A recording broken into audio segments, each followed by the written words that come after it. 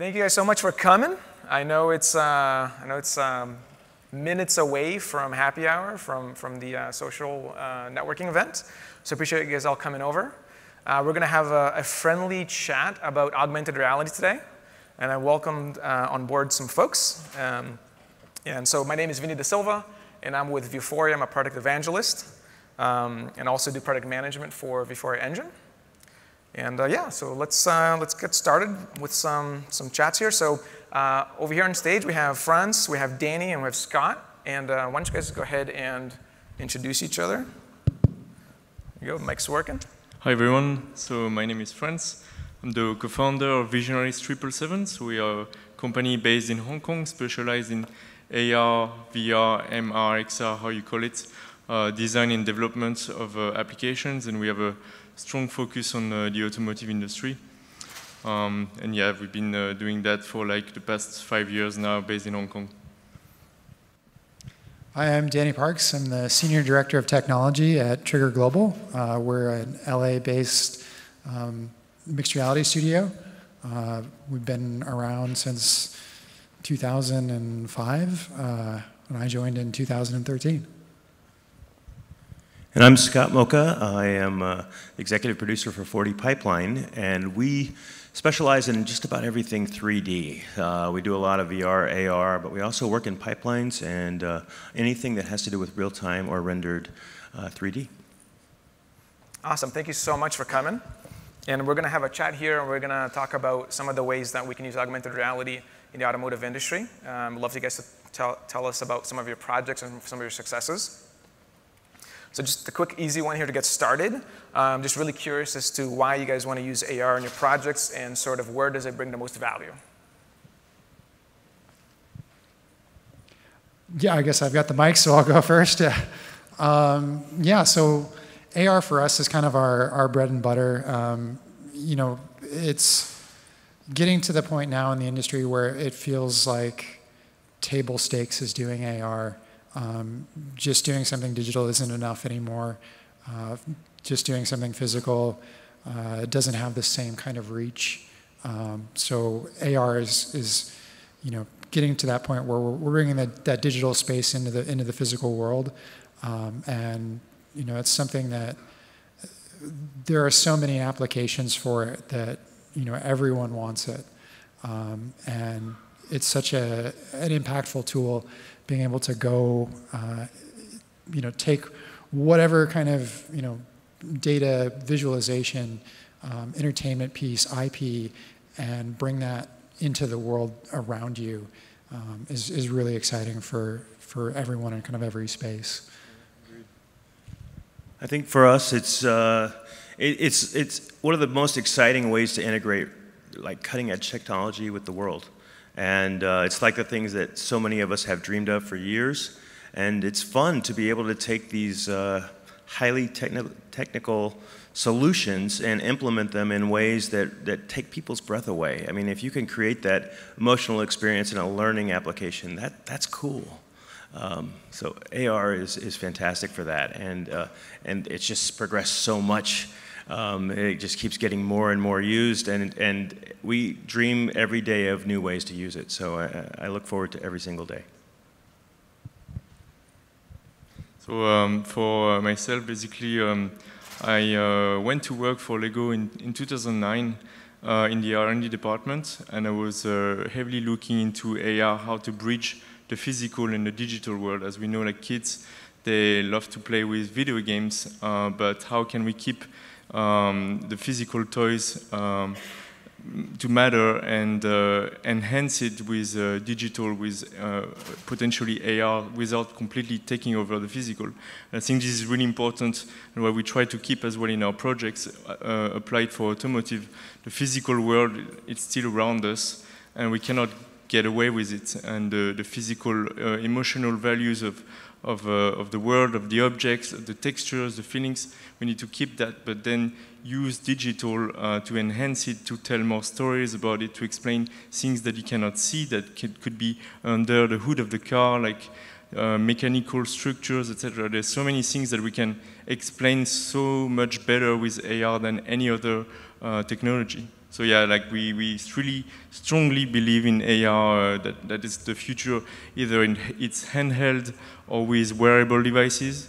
That's just a matter of logistic and how you want to use it. But yeah, we see it as a future technology for, yeah. Great, thank you so much. So I know you guys have tons of experience with different projects and making them successful. And I was just curious, sort of any kind of best practices you guys would recommend for folks starting off in AR?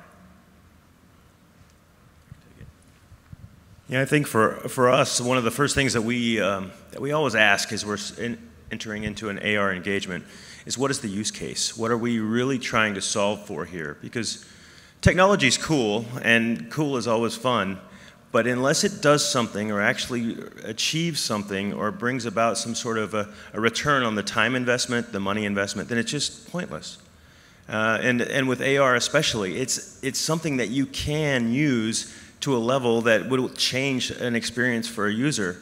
So if you can find that, if you can target that, it will guide your path the whole way through and keep you from making something that's just overweight and not usable. Yeah, that's a great point. You know, for us, it's kind of like, all right, if you are just using AR to display a thing, you know, hey, look, there's my 3D model in the world. Great, good job. You know, there is something to that, right? That's got value in its own right, but you know, that's step one. Like that's step zero. You need to do that, and then, and so, like Scott was saying, like understand what it is that you're trying to do. What does AR give you that you couldn't do with just a digital thing? Because everybody's got a phone in their pocket. Everybody can access the web. You know, why does it need to be in your world? What is that extra affordance of AR doing for this project? And then kind of I'll add on to that, as a developer, what you need to do is you need to get it on device and put it in the world and look at it as often as possible. Eat your own dog food, play it as much as you possibly can. It's one thing to, like, you know, sit down and draw up your storyboards, write your code, look at it in Unity, but until you get it on device and until you start playing with it, it's an entirely different animal. Yeah, I think, as you said, like the meaningfulness of applying AR is very important. Like it needs to make sense. Like it's just if you're displaying a model running on a table, then that's cool. It feels like a hologram, but can we do more about it? Like, is it with physical gestures around that you interact with the character, things like that? I think, yeah, these things need to make sense. And like as you said, like we need to try as much as we can. Like AR is very much about using physical gestures around an object, moving closer, further, having like it's not the same as designing a UI on a 2D screen. So you have like 3D space relationship with objects. You need a lot of try and error in iterations when you're actually developing an application. So what we actually were, when I was working at Lego, we did a lot of kit tests, because also like users are very important, the end user, and when you're presenting an app to kids, it needs to make sense, it needs to be very straightforward. So the way you design your interface needs to be understandable, and yeah, iterations with users is really, really important, because everyone is going to have different behaviors using AR, and you cannot just avoid this. Like there's no way. Cool. So Danny, you just mentioned some affordances in AR. Can you just go into some of those? Can you elaborate on that a little bit more and talk about what are some of those affordances in AR? Yeah. So you know, AR is an interesting medium in that you know, if you're coming from the world of games or even film and television, you as a digital creator are kind of in charge of that camera, right? Like, what is the user seeing at any given point? With AR, you have no idea, right? Like, it's a little bit like VR problems where you put the cool stuff here and the user spent the entire time watching the backstage, right? With AR, it's that, but worse. They can wander off and, you know, not even be involved anymore. So it is a challenge, but at the same time, being able to guide the user to really fully explore the content from 360 degrees, 6 degrees of freedom, being able to interact with that content in new and exciting ways. This is something that pure digital has really struggled with. And again, putting it in your environment, making it field anchored, using light estimation, right? Like grab that skybox, light probes, ambient occlusion on the ground, make things feel like they're part of your world, get shadows in there, do everything you can to trick the experience into like, yeah, this is in my world, this is amazing, I can move around with it, and it's part of what I'm dealing with. Cool, thank you. And so you guys all had very similar answers in the sense where you guys are all talking about AR experiences that make sense. Can you guys talk about some of AR experiences that make sense and maybe some of the don't? Some of the things that you guys tried and it didn't work out? Yeah, I don't know if I want to go into all of the things we tried and didn't succeed with. I guess I could talk a little bit about our evolution in AR, and in the beginning it was very much, okay, yeah, let's look at a piece of digital content and just put it out there, right? Let's have a character from a film and he's just standing there, and isn't that cool?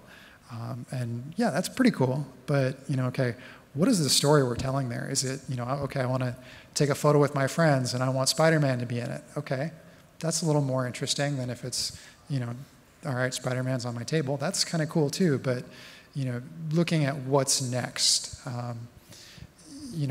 we've kind of gone the full spectrum of here's just a digital blob, and yeah, maybe it looks amazing, to, on the other end, now we're doing, we've got Hot Wheels Hogmoto up there, and it's a physical toy fully controlled by a digital experience, and kind of that layering on and mixing of the physical and the digital is really exciting for us. Yeah, absolutely.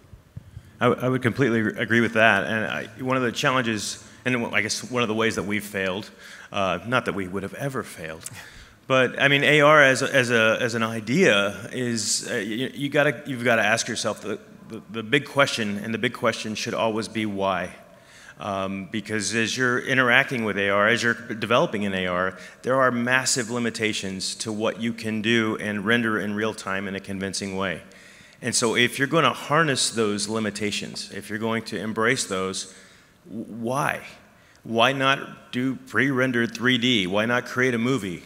And I'd say the biggest failures that I've experienced in AR are when I didn't ask that question. And I totally came to the table with something that I thought was cool because it was cool for whatever reason. And somebody would come to me and say, well, why is this important? And if you don't have that answer, then go a different route, because that is the key. The why is the way. I think working around the constraints, it's quite important as well. So as you said, with AR, we are limited to a certain extent in terms of rendering, in terms of distance with if it's a marker, an object, or the real world location. There's always constraints, and we need to kind of play with these limits. Like if you leave it totally open and crazy, maybe the user experience is going to be terrible. So you need to constrain the user so that he cannot do things that wouldn't look good. So just that you make sure that the experience at the end it's perfect for the user. There are things that they shouldn't see bugs, they shouldn't see things that are not supposed to happen. So playing with the constraints. One of the things that now becomes a bit difficult is that all these AR SDKs available are becoming so stable and robust that you still have constraints, but they are less visible. So you tend to put too many things and make it a bit too crazy. But back in the days when we were working with AR toolkit, those black and white markers, we were very limited, and we had to play around those constraints and design gameplay experiences based on that. And actually, when you are so limited, it's easier to design things than when it's totally open. So that's one of the things that, yeah, for best practice. Yeah, that's a great point, Frantz. All right, so now we're going to look a little bit into the future, and I'd like you guys to sort of, maybe not necessarily speculate, but sort of talk about some of the technology you guys are looking forward to, so that way you guys can use your own projects. I know obviously there's some things that you guys can't talk about, but I'd love to hear about some of the technologies you guys are looking forward to. One of the technologies that for us we always dream about is to have fully dynamic occlusions. So for example, in order to make AR objects believable in the world, we need them to be we need to be able to integrate them in the world perfectly. So if a character is walking behind a chair, it should be occluded by this physical object. And this today is still very difficult. There are some experiments that work to a certain extent, but this is still, like, we are quite far from it, like with today's devices. So it works a bit, but not perfectly. So if we could get this perfect, then it would be amazing. We could really create amazing augmented reality experience and make it super believable in the world. Yeah, so I've got a list of stuff that I'm really excited to see coming. Web AR is going to be amazing. It's going to change the game. If I put on my wizard hat and look into the crystal ball really far out, kind of the idea that right now, in order to interact with a digital world, you have to take out your phone, right? And you've got this slab of glass in your hand, and it has a terrible field of view if you hold it up to your face, right? If you just imagine that is gone, and to interact with the digital world, there is no interface, right? It's just a seamless interaction in the same way that we interact with the physical world. That is a radical change in how we approach technology, how we approach content in general, both the physical and the digital. And yeah, it's a long way out, but I think there's definitely value in kind of looking at that now and shaping your mind to think towards that. What is that going to allow us to do? Because every step we're taking is moving us a little further in that direction. The pure processing power on your device, just the number of polygons you can push, the fidelity of the rendering, that's just only going to get better and better. So it's a really exciting time to be in this space because so much is changing so quickly. The difference between, not being able to, everything needing to be tied to a marker or just gyro-based, to now, we can have SLAM, we can have, a basic understanding of the physical space around us. Where's the edge of this stage? Where's the floor? Things like that. That's, what used to take, a Kinect and a piece of hardware and, LiDAR scanning the room, right? Like now that's just optically based on your phone. You just imagine like what's coming next. It's a really exciting time. Yeah, absolutely. I mean, as hardware progresses, it's going to be really exciting to see where that goes and that line between obvious reality and what's virtual will be blurred. But I think in the more immediate short term, what's really got me excited is some of the standardization that's happening. With as early as young as AR and VR are as technologies, there have been so many different formats and different ways to get into or from something from like CAD all the way into AR or VR. And now we're seeing things like GLTF and USDZ and these different file formats that are coming out. Some are open source and really are being created with the idea of transporting this stuff really quickly into Unity or, and give you the ability to take what you've built and immediately visualize it in the world. And that's like mind-blowing for engineers and people who have been designing things for years to be able to take something they've designed and actually see it in front of them. That's here, and that's happening right in front of us. It's cool. Oh, you guys set your bars really high. I just want my phone to last more than a day, the battery. All right, cool. So question here. I know you guys all have used Vuforia in the past, Vuforia Engine, and I'm just curious as to how do you guys use Vuforia Engine to power your AR experiences? So for us, we choose Vuforia because it's the most complete. Like it supports AR Core, AR Kit with Vuforia Fusion, and we've been working with it like since the beginning that it started. It's quite easy to integrate with Unity. That's the main point.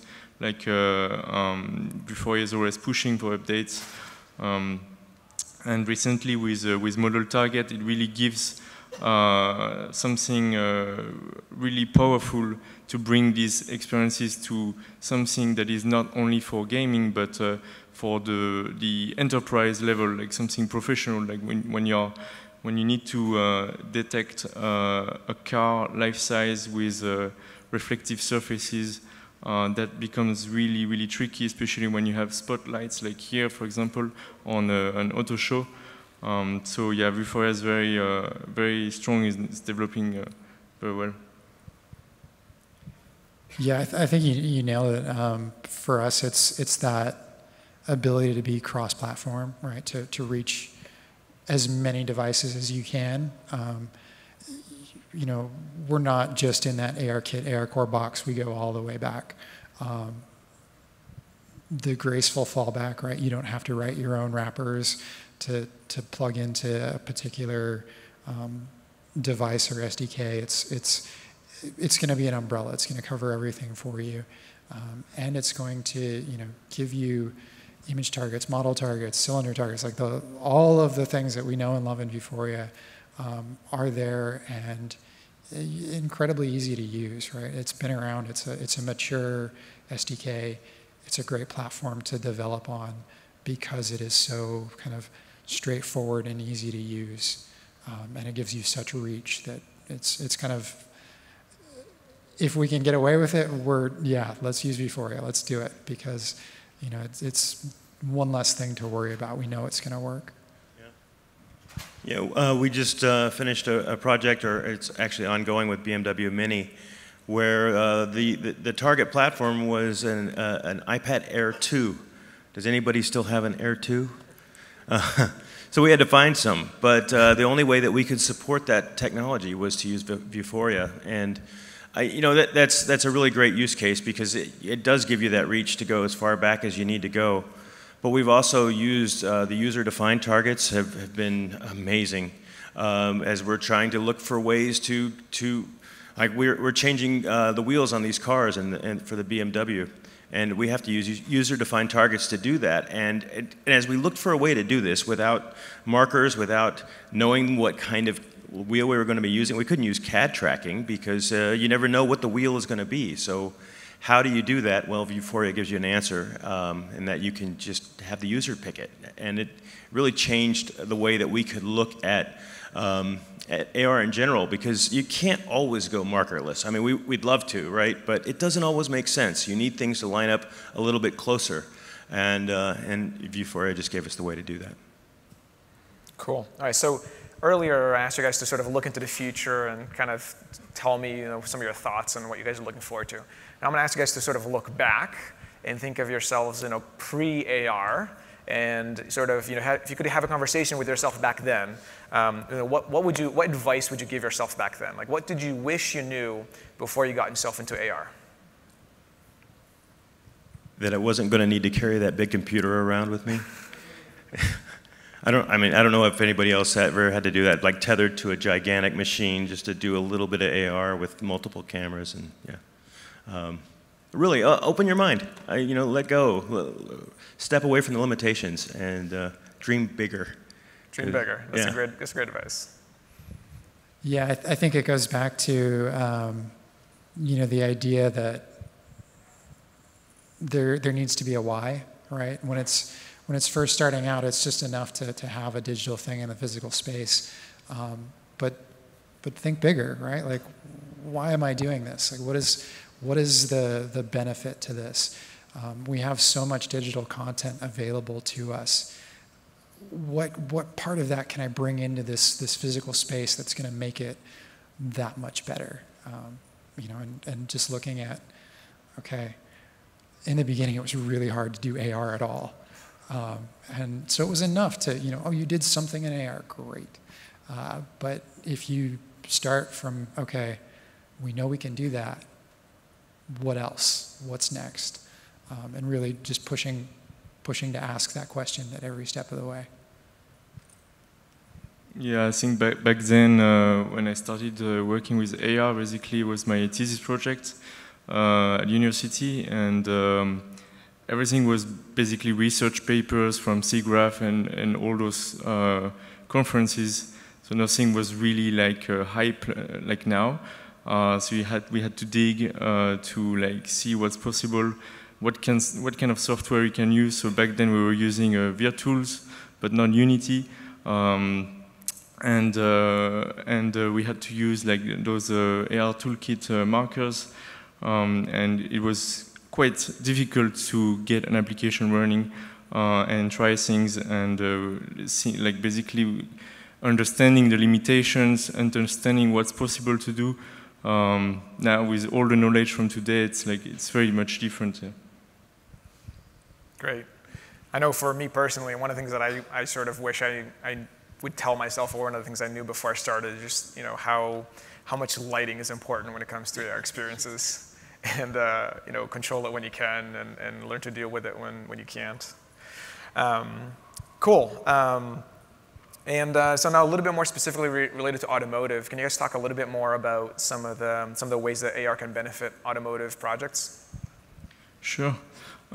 So for us, we really see that AR for automotive is really important, especially when it comes to explaining technologies. So now, as you can see, cars, basically it's a computer on wheels. It's connected, it's got electric batteries. All of this is going to be even more relevant in the futures. So visualizing these technologies and understanding it's very important, especially for non-engineer customers. Not everyone buying a car is an engineer, a born engineer. So you need to explain how these technologies are going to benefit the customers on the road. So in order to do that, you can use AR to visualize the hidden powertrain inside the chassis, and how the energy is like gathered and it distributed to the wheels, all that stuff. So visualizing it with AR to something that makes sense, understandable, is really important. As well as dealerships, they are facing issues in terms of space, in terms of people coming to the dealerships. Everyone now is like connected to internet. So how do you maybe minimize space with a dealership and put it into an area with more traffic, like a mall? But use AR to display other information around the car. And virtual reality as well, like VR can be also very useful to display things, information that are not available in this dealership, other colors, other trims, etc. So all this AR, VR, XR is really important for automotive in that sense. Yeah, for us, there's so many avenues of automotive that this can touch, because it's such a powerful technology, right? From all the way from the design, automotive designers, they're working in clay now, digital clay. Okay, well, can they bring that into the physical space? It's a lovely musical accompaniment. All the way through, maintenance and construction, being able to add kind of that support layer of, all right, I don't know where this widget goes. How do I install this? I need some support here. Let's call back to, home base and get an expert in here without having to fly somebody across the country. The dealership experience, like Frantz mentioned, was, being able to go beyond what is available in a pamphlet or a brochure, telling stories in that dealership space. If every car can be its own commercial, that's pretty cool. And then, that home ownership experience. Like, I'm interested in buying this car. What does it look like in my driveway? Okay, well, we can do that now. Or, oh, I own this car, but it doesn't work. Maybe I can, I'm not a mechanic, but maybe this app can help me with that. So, every kind of step along the way can benefit in some way from AR. And they're having fun over there, huh? I wish I brought my soundtrack. Yeah, I think it's your cue to sing, actually, Vinny. Yeah, right? Yeah. No, I mean, you nailed it. Like for us, Mini right now is such a customizable car. I mean, you can make it anything you want. And what we've provided for BMW World, I mean, it's being shown in Munich, is anybody can come in and customize their Mini right in front of their face and see exactly what they want and make that buy decision right there. And I mean, it's a very simple but very effective way to use AR. Some of the other ways that we're using it currently or helping other people use it is through maintenance and basically trying to help the mechanics do things in certain ways. I think you hit on those. It's really cool to do that when you're triggering like AR animations off of some of the objects inside of a car engine, so that a mechanic can open the hood and see how to solve a problem that maybe he'd never been able to work with before. Those are the things that are right in front of us, and they're really working well. Cool, thank you so much. So one of the things that I know I find challenging in AR is user experience and user sort of usability in general. So can you guys talk a little bit about your approaches to UX when it comes to augmented reality? Absolutely. I was talking to the guys ahead of time. I've got a 1-year-old and a 3-year-old at home, and one of the tests I love to throw to my 3-year-old is I let him see it. And if he's bored, then it's probably a little bit too advanced. But really, I mean, that's the whole way you have to work with this, is you got to make it easy. You got to make it intuitive. It needs to make sense, and it needs to be entertaining. Not always entertaining, but at least a little bit, because you want people to go through the process of getting the phone out and going through the whole operation, or maybe it's through the iPad. But those are the most important things to us, and then we test those scenarios a lot, and we try it with a lot of different people and get as much feedback as possible. Yeah, I think it's a great point of like, give it to a 3-year-old, right? With a lot of the digital interfaces that we have now, taps and clicks and that kind of thing are pretty well understood. But with AR, it's a whole new sort of terminology, modalities that people just don't know yet. Is it pinch to zoom, or is it pinch to rotate? Like these aren't common standards yet. They're getting there, but at this point, we still need to be very explicit, right? It's bang them over the head with it, because it's still early days, and maybe that becomes a little more common knowledge as to how people are supposed to interact with AR. But right now, it's kind of the Wild West. So if you're doing it one way, make sure that it's very obvious what you're doing. It can be a little bit painful sometimes, and a lot of times it comes in very late in the game, and you maybe don't have time to run it through a focus group before you get it out there. But find somebody in your office who has never seen this before and give it to them and say, hey, what do you think of this? How does this work? Watch them use it once before you ship this product, because there's a very good chance you've done it completely wrong, even though it made sense at the time, because the mindset that you have as somebody who's familiar with AR and who understands how it works is not necessarily the same as everyone who's going to be interacting with your product. Yeah, exactly. I think also, as you said, like give it to kids is really important. We need to treat adults as kids as well. When they get a device with AR, like it's not much difference. Basically entertaining the user is really important, not only displaying information, but the entertainment, making it cool and user-friendly. And in order to design those experiences, like you can do tons of Photoshop mockups, but nothing is going to replace prototyping. Like prototyping different user experiences, it's going to validate if it's user-friendly or not, entertaining or not. There's no other ways you can prove it, like with AR, like designing a UI or a static UI in Photoshop is not going to give you enough feedbacks to understand if it's going to work or not.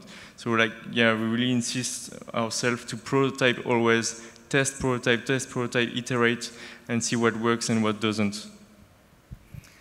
Great, Frantz. Can you elaborate a little bit more on some of your techniques as far as prototyping goes? I mean, like, what do you guys do? Paper prototyping, or is it in Unity, or like, can you talk a little bit more about how you guys go about that?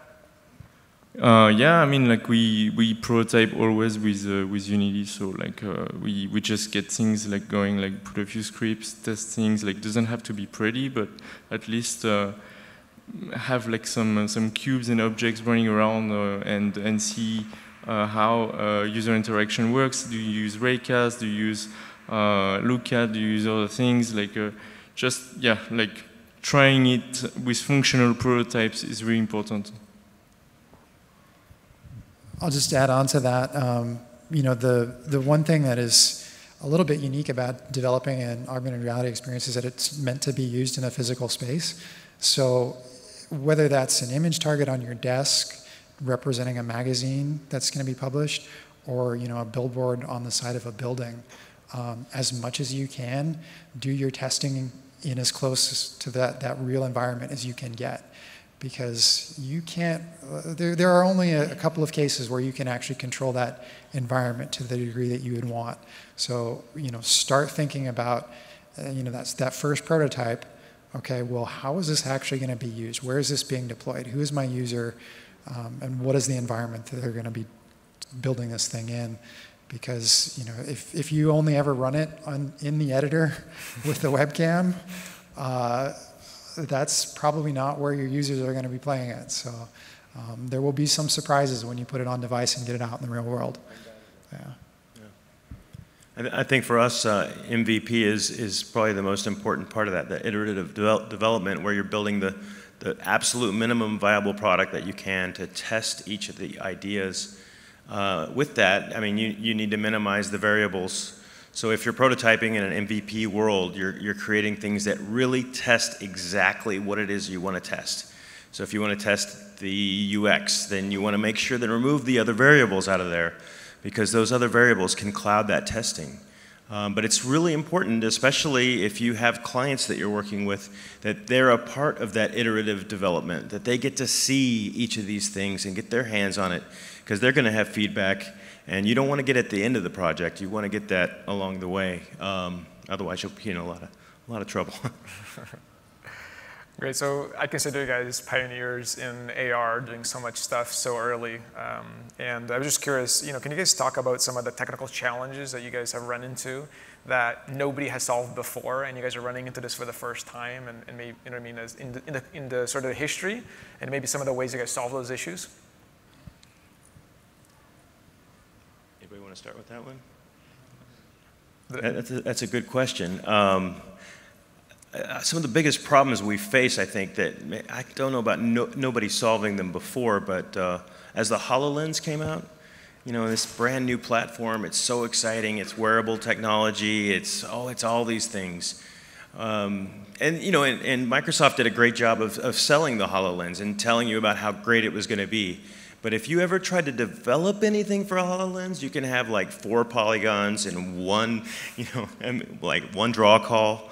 You know, if you have 2, it's not going to work right. I mean, it's not quite that bad, but it's close. And so we have had to take it on with like an automotive manufacturer. I mean, all you guys are here to talk about automotive, right? You want to see a car, you want it to look as real as it can look, and do that in a HoloLens. It's like, those things don't make sense in the same world. So how do you fake reflections? How do you fake all this stuff so that at least somebody for a few minutes thinks it's real? One of my old friends and a mentor told me once that never believe anything you see unless you faked it yourself. Yeah, so we've had the benefit of being a showcase developer for a number of companies, Vuforia being one of them. So we've been on that bleeding edge of what's coming next before it's next a couple of times. You know, I remember my day one at Trigger was working on a project called Goal. It was for the World Cup, and it was using Smart Train and smart objects. It's with McDonald's, And I had just completed my interview, and I go in, and they explain the project to me. You're going to take your phone, scan the table with the McDonald's objects on there, and it's going to recognize the boxes, and you're going to be able to bounce a digital ball off the boxes. And it doesn't need to be a McDonald's box. It can be a cup. It can be a non-McDonald's project. Anything that you can put on that table, it's going to recognize, and you're going to be able to bounce an object off of it. And I was like, great, that's super cool. Please, God, don't put me on that part, because that sounds really hard. And that was my part. And we're working with Vuforia, and it's, we're getting release builds like, day of, and working with a technology that's still under development. And the work that Vuforia is doing is incredible. But it's, really like very cutting edge technology. It's hot off the presses, and all that implies. And trying to build a user-facing game around this, it was like, wow, that's hard, and that's really cool. So that kind of interface of like brand new technology, really exciting partners, and a really exciting digital physical interface is, that's where you want to live as a developer, because that's where the most amazing things happen. Yeah, for us, I think one problem that we ran into that wasn't really solved at the time was back in the days when we were starting to play with Vuforia and AR for the first time, and we developed this game called Warp Runner. So there was, I couldn't remember which year we released it, around I think 2012 or something like that. And at some point we migrated it to user-defined target, so we could scan a surface, but the idea of the game was that you have a little character and you need to warp the physical world to create holes or hills in order to make physics objects to roll and activate buttons, etc., and go over some surfaces. And in order to deform the physical world with the actual video image still mapped on it, that was quite tricky back in the days, and we were really thinking how to do that. But it should be possible. We knew it was possible, but we didn't have the shader experience to do that when we had such a small team at the beginning when we created the company. And basically, we solved this issue looking. We went to the forum, the Vuforia forum, and then scroll down some articles, like some thread about deforming, warping, mapping video on textures, etc. We found this one guy that actually did some kind of shader that kind of looked like that, and then I explained him what I wanted to achieve, and he was like, yeah, it should be doable with this, let me modify it for you a little bit, send it back the shader, then we applied it in the project, worked well, and then that's how we created the game. You can check out the videos, it's called Warp Runner, and yeah, that was a really cool thing that we managed to do with a little bit of help of people from the forum. Oh, awesome. I would love to hear this kind of stories where the community helps each other out. But we're sort of running out of time here, but I do want to thank you guys for your time. It's so awesome having this discussion. We have Frantz, Danny, and Scott, and yeah, thank you guys so much for your time. Appreciate it, and have yourself a great show. Thank you.